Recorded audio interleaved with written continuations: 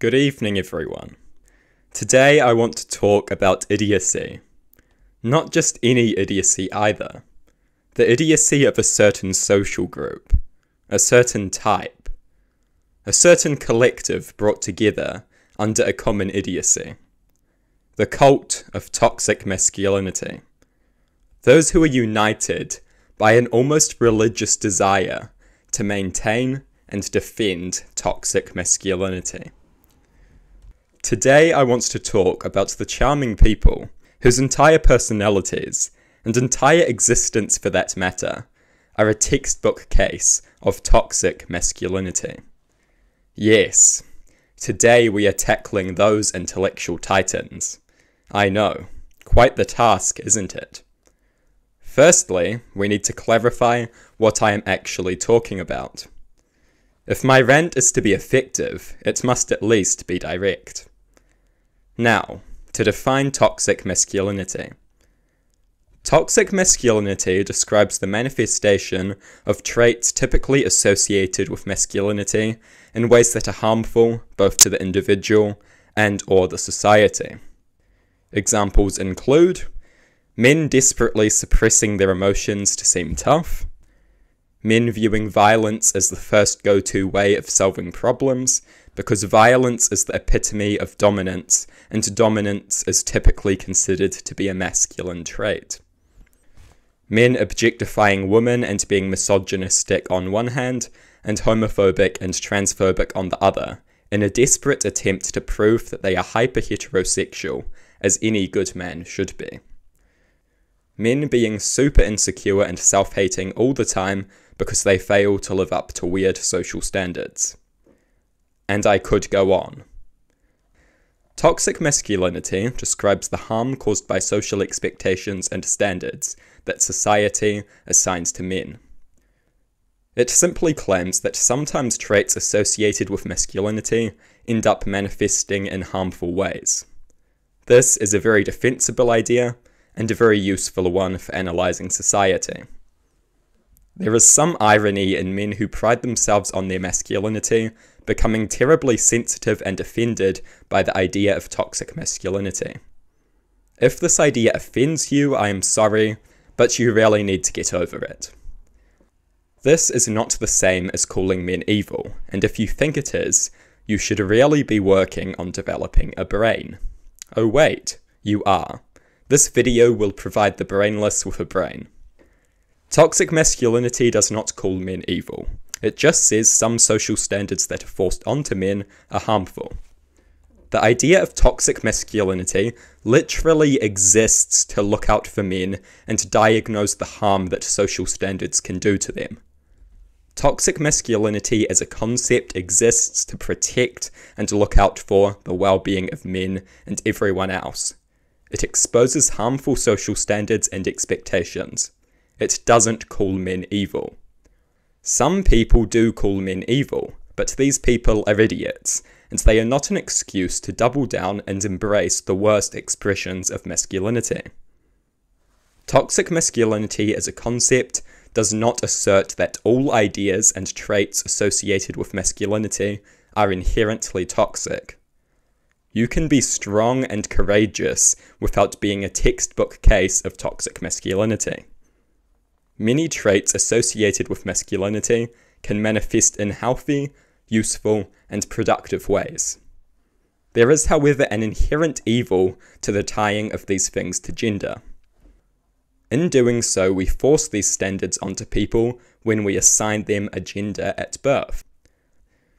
The problem emerges from the stupid practice of assigning these expectations at birth, rather than just letting people decide who they want to be. This leads to insecurity and self-hatred when people inevitably feel they have failed to live up to assigned standards. Many of these standards are literally unachievable for people, and even the ones that are achievable are still stupid. Why should people live their whole lives enslaved to a harmful, oppressive label? Miserable actors acting out a social role rather than being themselves.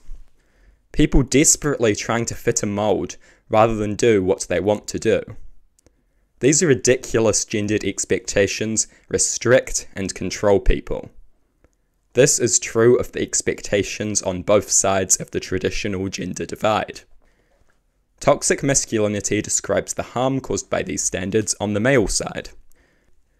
Once again, there is some irony in the fact that many of the same people who say society doesn't focus on men's issues enough then get mad when we talk about toxic masculinity and actually look at the serious issues that are hurting men. Gendered expectations are ultimately restrictive and controlling, and that is all they are.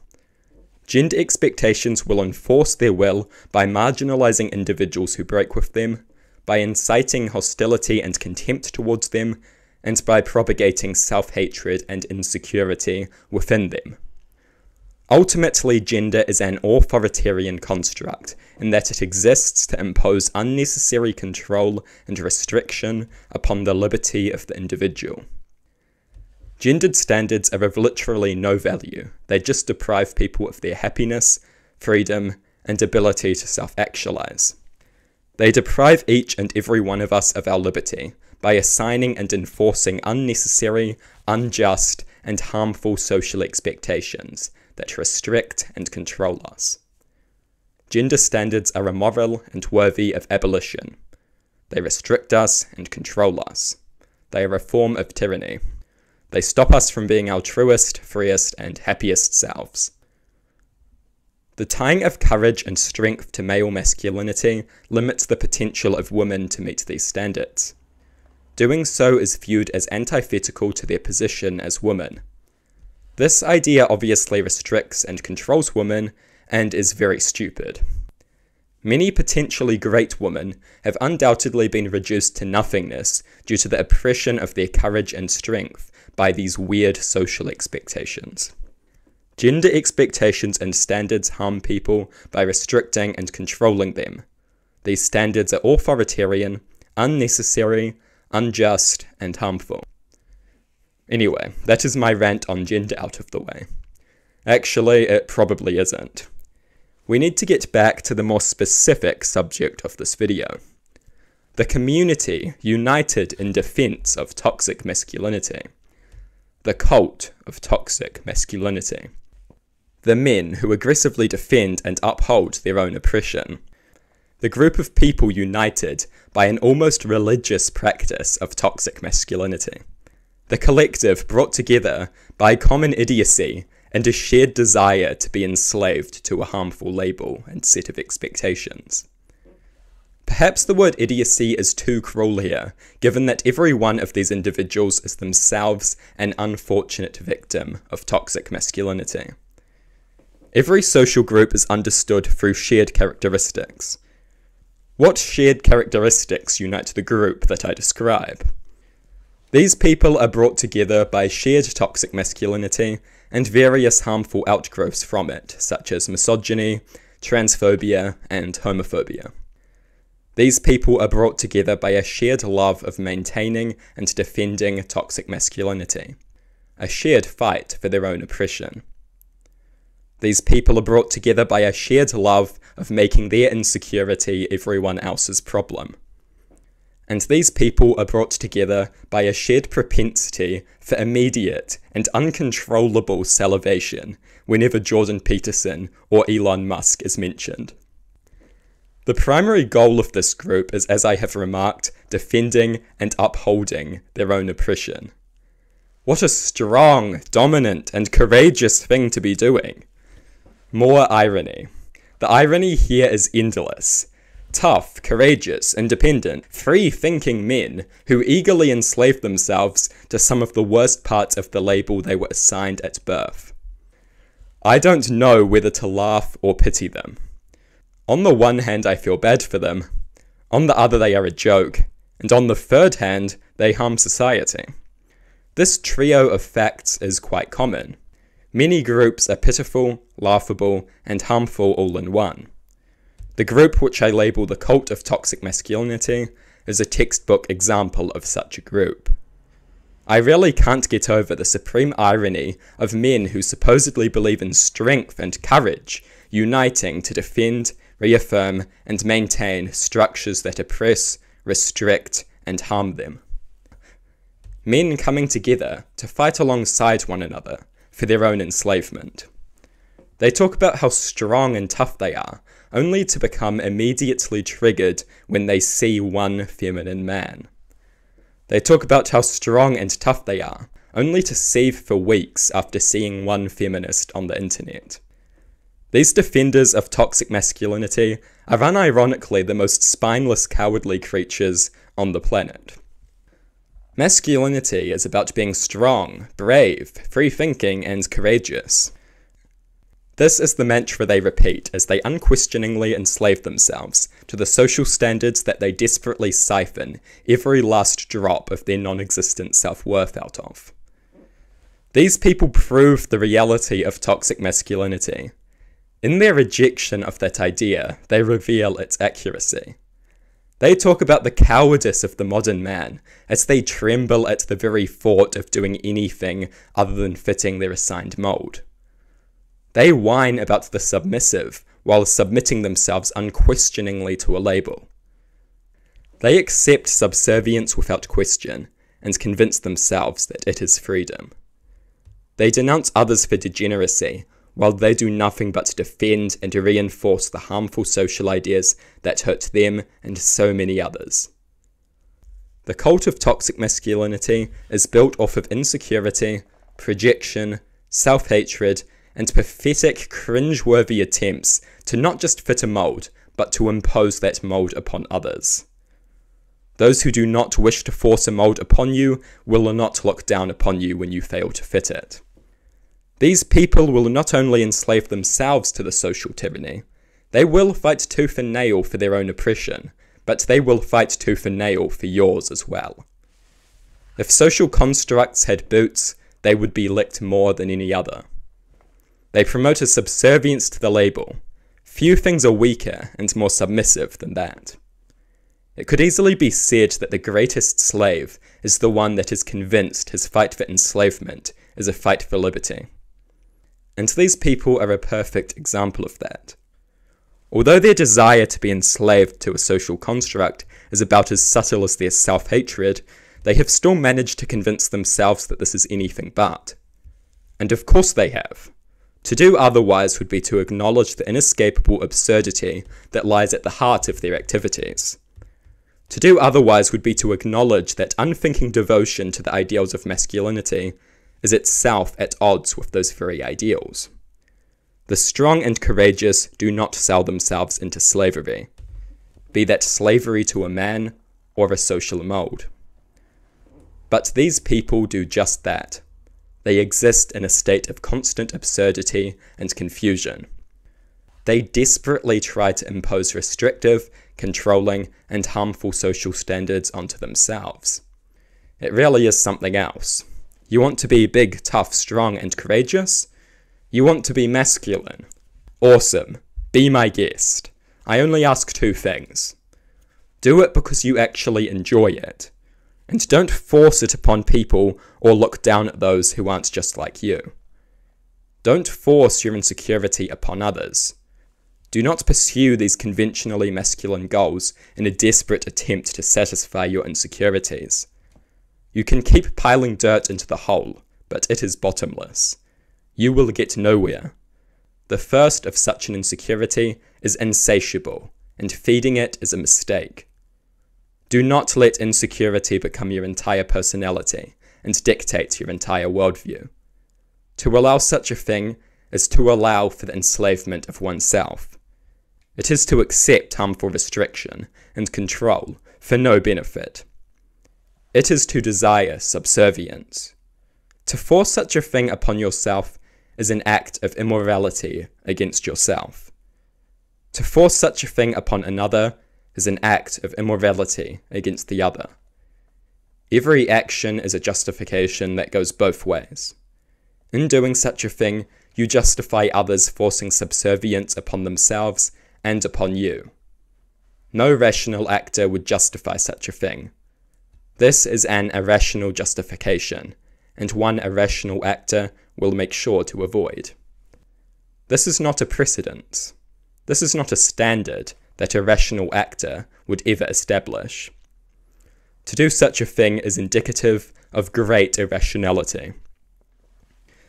I know this is quite the disorganized rant, but it is a well-deserved rant. I have witnessed the growth of this movement, the cult of toxic masculinity, both online and in real life, and I cannot resist the urge to pull their idiotic ideas apart. They look down upon those who are not identical to them. They look down on those who defy and rebel against oppressive labels. And they do this while LARPing as the strong and courageous. They promote their own slavery while they LARP about their strength. They look down on those who are strong, brave, and courageous enough to break with the oppressive, restricting, and controlling gender norms of society. Those who break with conventional ideas of masculinity in ways that contribute to the creation of a freer, more moral, and happier society. This is a true act of bravery, and it takes great courage. It is an act that risks social marginalization, facing society's vitriol, and facing one's own ability to unleash insecurity and self-hatred upon oneself. The cult of toxic masculinity looks down at these weak degenerates while they enslave themselves to a pointless, harmful social standard. They LARP about strength, courage, and bravery while they live in constant fear of being their true selves. Strength, courage, bravery, these words are sapped of any meaning. They are destroyed by those who pretend to recognize their value. They have bastardized and perverted these concepts by allowing their own insecurities to dictate their views and the imposition of those views upon others. Cracking down on those who defy the dictatorial label gives them an opportunity to demonstrate their unwavering devotion to it. Just as the slave bows to his master, they signal their unwavering subservience as they label cowards those who dare to be free. The coward is the one who escapes the immoral oppression and restriction of the label. The strong man is the one who makes himself its slave without question. And I need not go on. I have repeated many times, and in many ways, what could have been said far more succinctly. I have done so because my astonishment at the blatant and laughable absurdity of the cult of toxic masculinity would not permit such a thing. Toxic masculinity is a problem, and nobody proves that better than those who have embraced it and seek to force it upon others. Nobody proves toxic masculinity as well as those who become immediately infuriated by the very idea that masculine social standards are not perfect. These are the people who are the most enslaved. The toxic masculinity and the closely interrelated misogyny, homophobia, and transphobia is disgusting. Toxic standards of masculinity impose an expectation of hyper-heterosexuality. This materializes in vicious misogyny and objectification on the one hand, and transphobia and homophobia on the other, that is supposed to indicate this apparently desirable trait. Not only does the toxic masculinity oppress those who follow it and who it is forced upon, toxic masculinity so finely connects with all of these other immoralities. It hurts and oppresses everyone. The cancerous immorality floods throughout all of society and affects everyone. None are left untouched by its immorality. Toxic masculinity, the cult that defends it with religious fervour, and gender as a whole needs to be eliminated. For the sake of liberty, for the sake of self-actualization, for the sake of happiness, for the sake of letting us be truest, freest, happiest, and most comfortable selves. The defenders of this enslavement should abandon their posts. Pursue strength, courage, and bravery they may, and if that is what they desire, then they should. But enslave themselves and others to harmful social standards, they will not. Let the cult of toxic masculinity rot with the worst aspects of gender that it seeks to perpetuate. Let these people be known as some of the most devoted advocates for their own enslavement to ever walk this earth.